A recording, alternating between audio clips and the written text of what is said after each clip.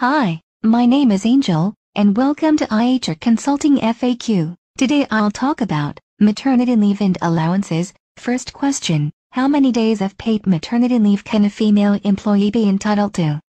The answer is, a female employee is entitled to at least 60 consecutive days of paid maternity leave. Second question, is there any replacement for leave if a public holiday falls during an employee's maternity leave?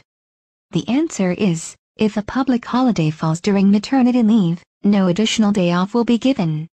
In other words, maternity leave is 60 days including rest days and any public holiday that falls during that time. Third question, can maternity leave include any leave taken by the employees at any date earlier than the approved period of 30 days immediately preceding confinement?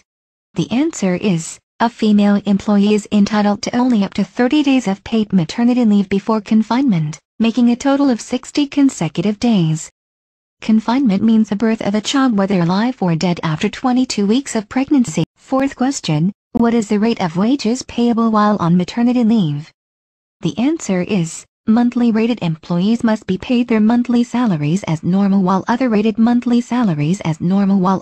employees must be paid their wages during the period of maternity leave, calculated at the ordinary rate pay, or at the rate of 6 ringgit per day, whichever is greater. Fifth question, who will receive the maternity leave allowance if a female employee dies during her maternity leave?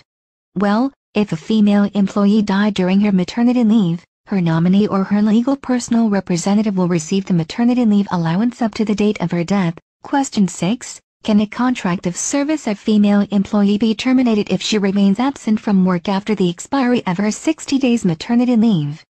The answer would be, if, after the expiry of 60 days maternity leave, she is still absent from work because she is medically unfit for work, she cannot be terminated until such absence exceeds 90 days after the end of her maternity leave. The employer may grant her unpaid leave for that period exceeding 60 days, or request her to treat the excess period as annual leave.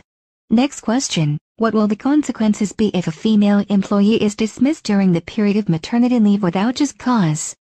The answer is, if a female employee is dismissed during the period of her maternity leave, the employer shall be deemed to be committing an offense and shall be liable to a fine. Question 9, what is the minimum rate of maternity leave allowance per day?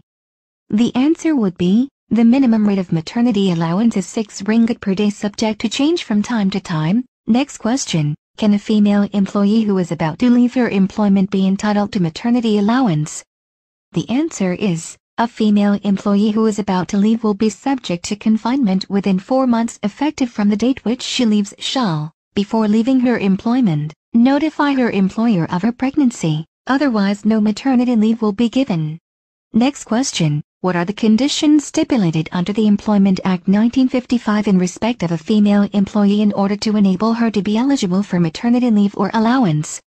The conditions are, 1. Must be a confinement within the meaning of the Act which is defined as parturition resulting after at least 28 weeks of pregnancy. 2. She should have been employed by her employer at some time or other, even for a day during the 4 months, immediately preceding the confinement. 3. She should have been employed by the same employer for not less than 90 days during the 9 months immediately preceding the confinement. 4. She should not have more than 5 surviving natural children at the time of her confinement. 5. She should within a period of 60 days immediately preceding her impending confinement, notify her employer of the date from which she intends to commence her maternity leave.